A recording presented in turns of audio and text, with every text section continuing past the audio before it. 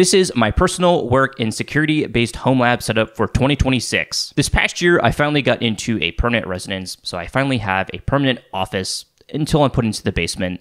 So I thought I would do an update on some of my equipment. Not that I've changed very much, kind of what I'm running and my future plans to extend my physical security-based home lab. Now this is going to be divided into my personal setup, kind of what I'm repping, my work setup, the 9 to 5, as well as YouTube and the security home lab kind of infrastructure that I have today. So all of the links for the physical equipment will be in the description below. Let's begin. So my personal desktop setup. I'm going to go over kind of the computer desktop as well as just all of the peripheral devices. Starting out with my computer, my desktop, what am I repping? Well, in the summer of 2023, I actually already documented this. I built a computer, which is a pretty decent, powerful setup. It empowers virtual machine recording, as well as handling a large amount of storage for my VM files and everything that I do. Highlights of the build include an Intel Core i7 3700K, 16-core CPU. I have 32 gigabytes of RAM DDR4s. I did end up trying to try 128, so it'll be 4 in total, but I had run into a lot of issues, so I do have just 2 sticks just remaining right now. I have a 2 terabyte SSD solid state drive, and then also 8 terabytes of just HDD storage. For my graphics card, I ended up getting an Asus Dual OC GeForce RTX 3060.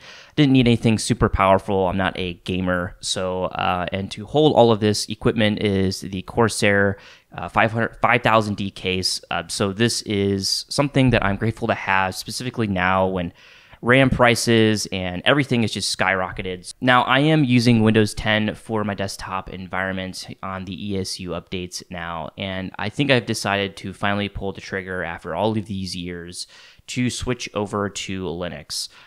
In terms of why I've stayed on the Windows ecosystem, primarily it is due to the Adobe Creative Cloud suite. This is what I use to edit all of my videos, and so there are some kind of alternatives that I could look to use. I will be doing a 30-day experiment using Linux as my daily OS. I'm just very fed up with Windows at this point, and I do have no desire to go to Windows 11. For my peripheral devices, I have 2 monitors. They are a Dell D-Series 31.5 inch. So I've had these since university. I've had these for about close to 9 years, and they've held up well. I am probably going to be looking to upgrade these in the next 2 years, as they are a bit just pixelated, but they've been held up very well over time. These monitors are sitting on a Flexispot E6 desk. It's a standing desk. Unfortunately, because of my tower, I do not have it in standing mode. In terms of my keyboard, I've used a Velocifire VM01 brown switches for the last 8 years. It's held up once again very well. It's just like a really cheap $40 keyboard. I do want to probably invest in something that's a little bit better. For headphones, I'm using Audio-Technica's ATH MX40. Again, I've had these for 10 years. They've held up very well. I've had to replace the little cushions a couple of times, but other than that, they still work out well. For a chair, I'm using the Flexispot Ergo X Premium Ergonomic Office Chair. It's held up well. It's comfortable throughout the day as I work either on my personal computer or on my 9 to 5. To power all of my equipment, I do have a UPS power supply that sits in between the outlets. This is used just to ensure safely I could either surge protection or safely shut it down in case of a power outage.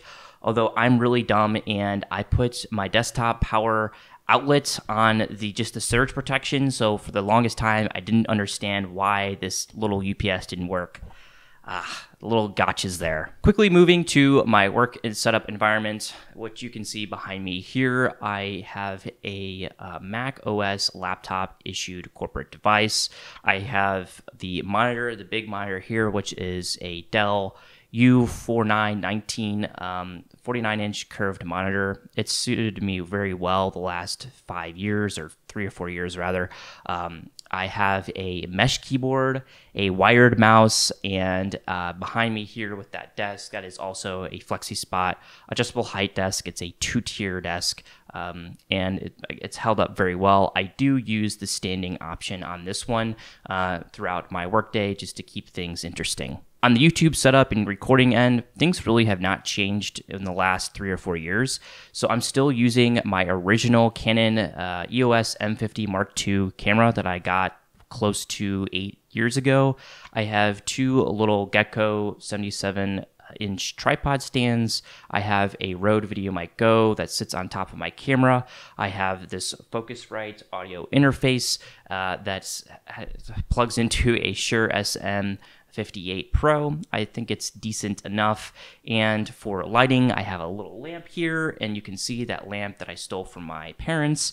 And the microphone stand, unfortunately, I don't know which model number this is, but it's like a $40 microphone stand on Amazon. In addition, when it comes to screen recording, I do have a little webcam, a Logitech 4K webcam.